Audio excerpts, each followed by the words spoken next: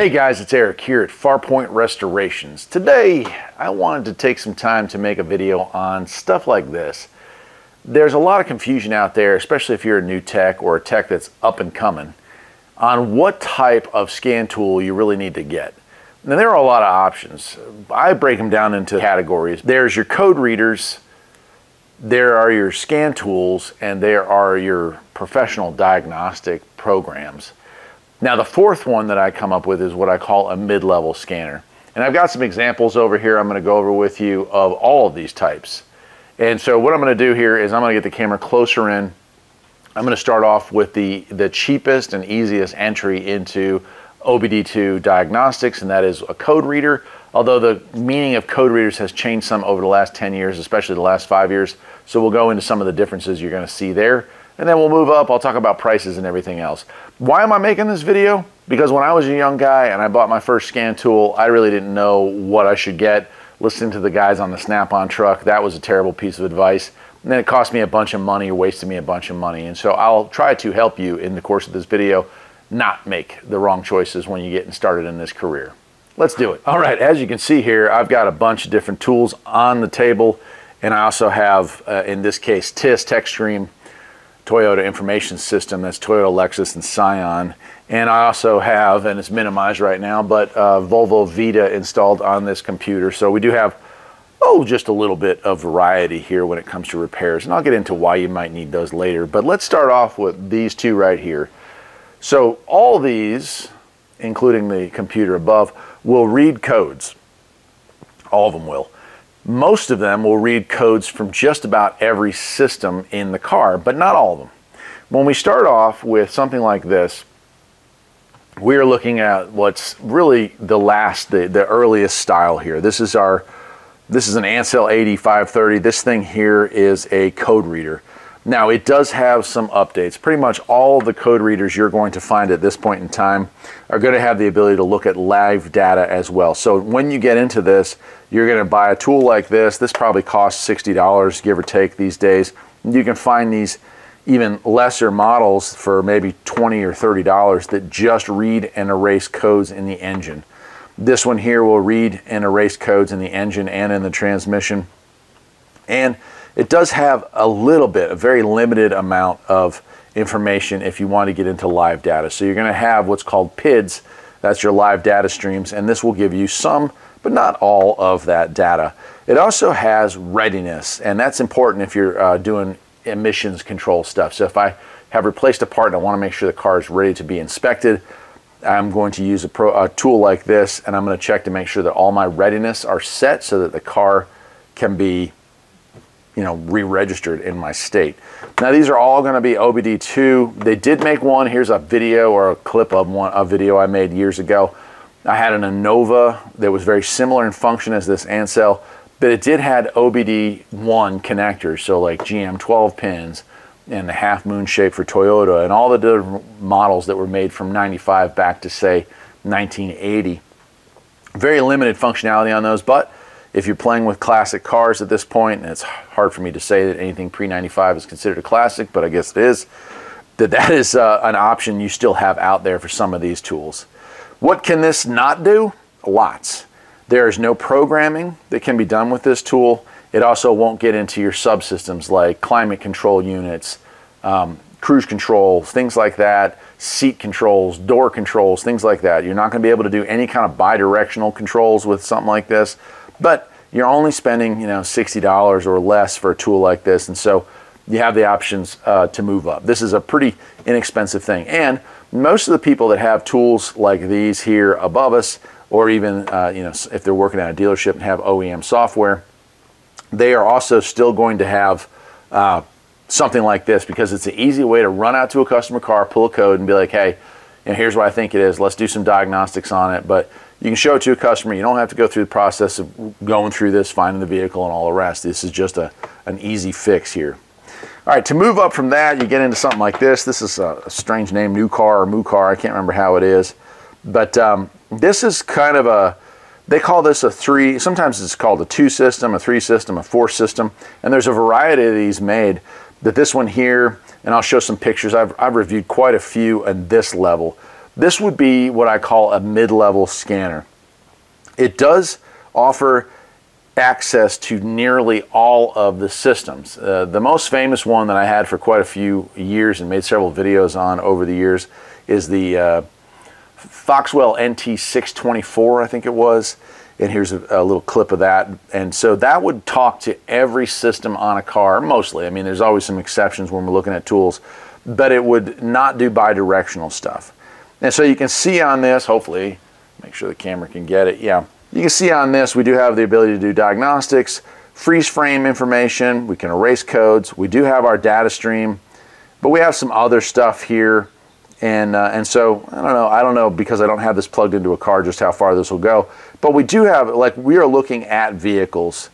So if I want to get into Volvo, and so I don't have a cable hooked up, but it will go in and talk to, well, I can go into demo. Let's see what we got here. We're just going to go to demo. Give you an idea here. So this is going to do stuff. Is this going to be fast? No. It's not going to be quick. Is it going to be able to cover everything? Absolutely not.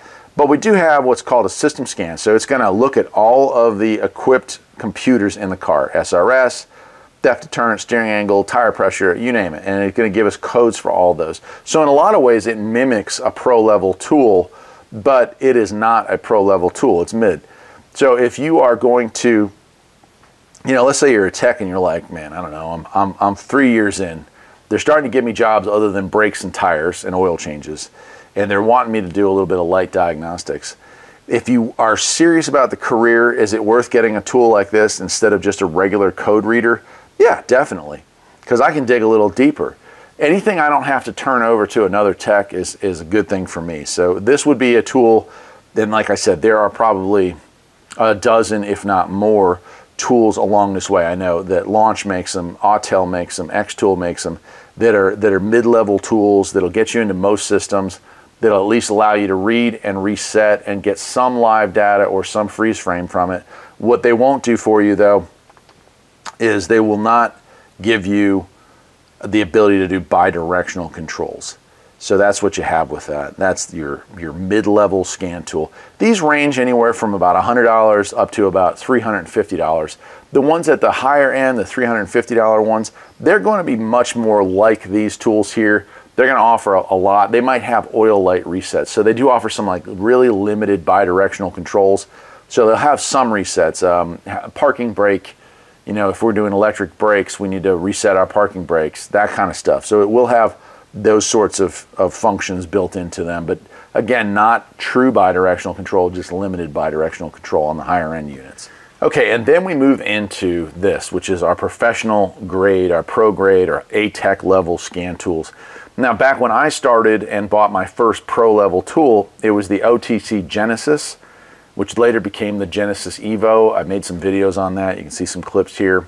And that worked well through 2015. They stopped supporting it, but that tool was around from 2000 to 2015.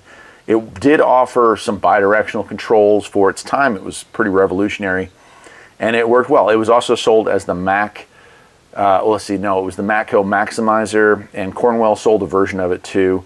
And you'll find that a lot of tools from Mac and Cornwell and Matco are rebranded tools. Launch, I believe, has Matco all over it now.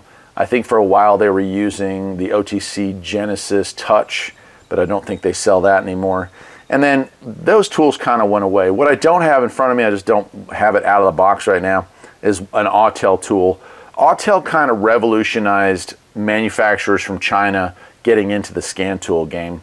And so right around the time that the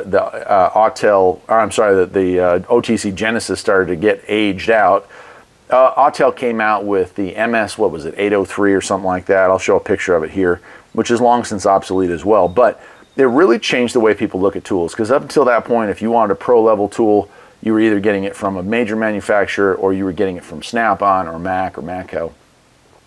And you'll notice that I don't have any name brand tools because they have pretty much no longer necessary. I have an OTC Genesis Evo. No, let's see, what do I have? OTC Evolve, which is similar to these, Android based, and it's got some years on it now. There's nothing that these tools do that tool can't do. And there is a lot of things that these tools can do that that tool can't do, if that makes sense. So then we move into Snap-on. I have a Snap-on Zeus. That is the biggest ripoff I think I've ever experienced in my entire life. We also have an Apollo at work, also a giant ripoff.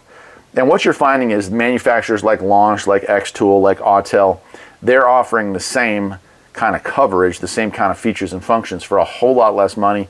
And the software to update these is a whole lot less than any of the big manufacturers.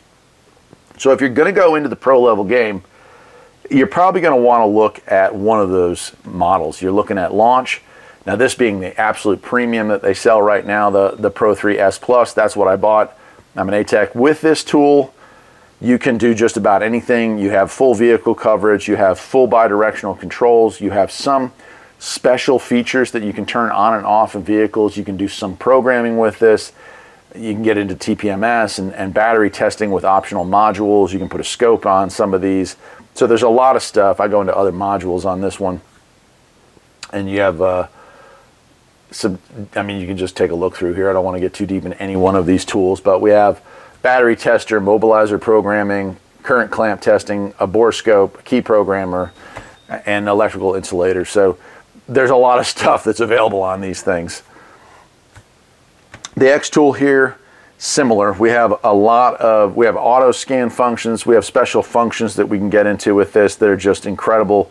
You can take a look at the bi-directional controls, and this is just a partial list because a lot of cars still offer the ability to do updates and upgrades inside of it. Like, I want to turn my seatbelt dinger off. I want my doors to lock when I put the car in drive. Those are the kind of bi-directional or programming controls you get with a pro level tool. And these are all at or below $1,000, which is pretty amazing considering what the Zeus cost, which I won't even mention here, but it is brutal and what a ripoff it was. And then, you know, we have the Pro Elite over here, which is pretty much, I mean, it's missing a few features and functions that his big brother has, but we are also looking at, you know, a slightly smaller screen and a better price tag on that. When I got this one, it was on sale, and these have that has a 3-year free update. So you're buying a tool, you're getting 3 years of service with that before you have to even pay for an update on it. So that's pretty awesome. So these tools will do a lot of that pro level stuff. So you want to know why they have programs like this up here, and I'm going to zoom in on it while I talk just so you guys get a better view of that screen. And I'll show you some clips from the videos that I've made on Vita over the years as well. But this is a OEM level program. And that means it's going to have your wiring diagrams, it's going to have repair information, all that's going to be built in. You're also still going to be able to scan and talk to every single module on there, and you can kind of see the picture there that it shows all the different computers on that. But this also offers the ability to program. Now you need something called a J-tool to hook to it, and that will allow you the ability to program through Toyota's or Scion or Lexus. And of course Vita has the DICE module, although I think they've upgraded to something newer at this point, and those allow for programming as well. But you have to have OEM software like this in order to do deep level programming. If I'm replacing the main computer on a car, none of the smaller tools that I've shown here today are going to be able to program that. Well, I won't say none, but most will not allow you to do that kind of deep level programming. Those are software packages that you usually need to purchase from the manufacturer and then do your updates through that. So that is where this is at. If you are interested in getting into a deeper level of understanding of the automotive industry, you're going to need to get yourself a tool to read cars and to understand what's involved in fixing those cars. This is the way that a new tech should get started. Something like this little Ancel 530, an Innova, whatever, Foxwell. There's so many companies that make these. I'll put some pictures of various really low-end tools like this. And remember, low-end doesn't mean no good. Low-end just means that it's not going to offer you all that those offer. And then you get into that mid-level scanner like the Foxwell 624 and you know, the Ancel X7, which I don't have pictured here, but kind of looks like these pro-level tools, but still doesn't offer the bi-directional controls that a full-fledged pro tool would have. But this one here, you know, gets in and does well. There's a lot. Launch sells some, Autel sells some, Ancel sells some, Foxwell sells some. There's just a bunch of them out there, and it's a good little tool. I mean, what it does For most techs who have only been in the business for 3 or 4 years that are starting to get those jobs that are like, oh wow, I have to read what? I have to reset what? I have to undo what? Or recalibrate something. This is going to be the kind of tool you can start with. Now they do make ones, like I said, like the Ansell X7, they have larger screens. These are not going to be as fast as any of the pro level tools, but they do give you a lot more functionality than something like this. And then for those guys and gals who have been doing this for years, this is pretty much what we're up against, right? The ability to do all the stuff that these offer is pretty incredible. And so like you're seeing here how many things we have, and here's another one, you know, pulling it up. All the different resets, start stop reset, transport mode, windows, calibrations, DPF regen, right? And no matter what the make of the scan tool, a lot of these are very similar. I'm a huge fan of Launch products, but I've used a lot of other ones like Autel and Xtool and several others, and I've been happy with every single one that I've played with except for one of the newest Autels, and there's a video that I've got coming out later on this summer or into the early fall that I haven't been that disappointed in a tool since I bought the Zeus, and that's a surprise because it was a very pricey piece of equipment. But these also allow you to run a shop, and I don't know if I've shown you, you can watch my other videos on this, but we have user info, we have the ability to send emails to customers, and some of these tools even give you kind of like shop management stuff. What tech is working on what, that kind of stuff. Now none of them that I've worked on that are this level have had any kind of price, you know, like they don't tell you the amount of hours that requires separate software. And then lastly, I'll just take one last quick look at this. Matter of fact, I'll pull up Vita. And while I'm doing this, I'm going to show you guys some of the other programs that are out there. There's Vita. I've got a car pulled up here. I was actually looking at a much older car for a customer. I'm surprised it's still on the road, but it actually is in pretty good shape. And so that exists as well. You have the ability to get into those OEM tools and do programming and do all the rest. And I'll make a video on that as well someday down the road. But there you go. I hope that this helps. I made a video, and it's just so out of date. I made it back on the original channel years ago that talked about the same kind of things. As you're getting into this industry, you need to know what you're getting yourself into. And I hate it if you go out and buy yourself, you know, a tool like this or like any of these, when maybe you're just really kind of can do that for a few years. And you know, the best part about a tool like this is that it really never gets obsolete. This is always going to work, and so we can get rid of this if we upgrade to an Xtool or a Launch or an Autel or whatever brand, you know, and then you can just throw this in the bottom drawer. It'll still come in handy. I probably use this, you know, maybe 10 times a month, you know, where, yeah, sure, I use these every day, but that's certainly not obsolete if I'm still using the heck out of it. Now, the mid-level tools, when you move from something like this up to something like these, well, yeah, that tool probably can be resold, but you know what? When you're moving up to a newer level, these can usually be resold to other techs in the shop because somebody else is up and coming as well, and now they've moved into your position. That'll do it for today, my friends. If you have any questions, feel free to leave me a comment in the comment section. I'll do my best to answer those for you, and I'll see you next time. Take care.